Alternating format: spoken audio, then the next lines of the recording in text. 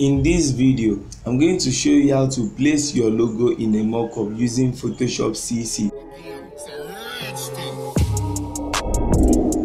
Hi there, it's Dennis Joshua from Delight Hands TV. If you want to learn how to make creative designs using Photoshop and CorelDRAW, start by clicking the subscribe button and hit on the bell so you won't miss any video.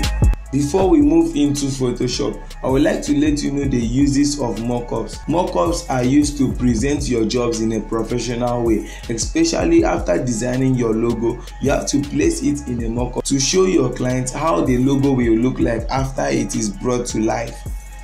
Mockups are not just 3D designs. They are used to present your jobs to your clients. Whenever you download a logo mockup, it comes like a zip file. This is a zip file. This is a 3D glass logo. When you open your zip file, you see things like this and you click again. Now you will see a Photoshop file at the end. Now if you open the file using your Photoshop,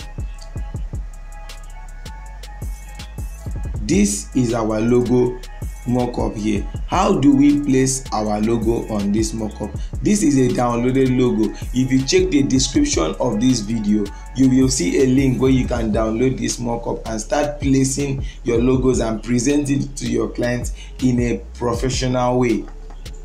And every mockup must have a placeholder.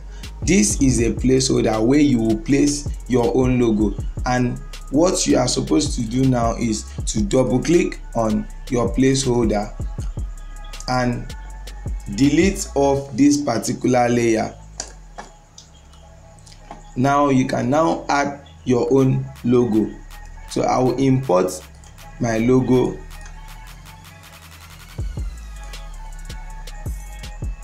Then adjust the size of your logo, how you want your logo to be sized on the mockup, and good to go. Then press Ctrl S and save it.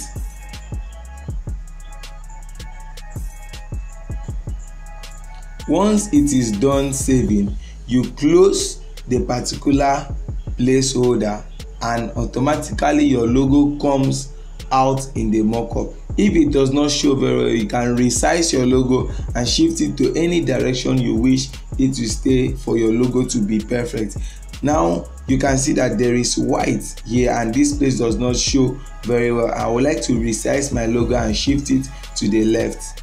So I have to double click on the placeholder again, Ctrl T, and resize my logo to the left. Position it very well and press Ctrl S.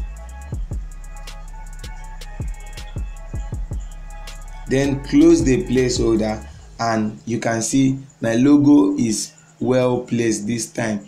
So this is how to place your logo in a mockup and present it to your clients. Thanks so much for watching this video.